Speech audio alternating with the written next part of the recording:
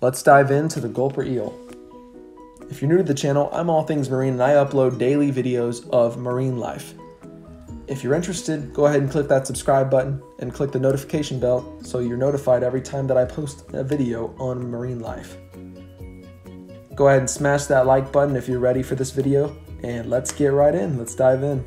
The gulper eel, or Sacopharynx lavenbergi, grows up to about 5 feet in length and is a very mysterious creature that we do not know much about yet, because it lives in the dark depths of the ocean, in the depths where little light even hits this part.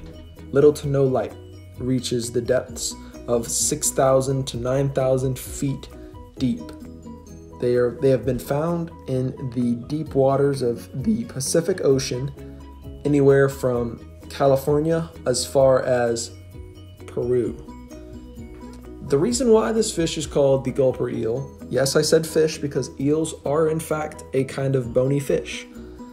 The gulper eel gets its name because of its ability to swallow things that are as large as themselves. The fish has a small head, however, its jaws are insanely large and, much like a snake, can expand and swallow massive prey items. They can be distended, and the teeth can actually be pushed backwards in order to help swallow it.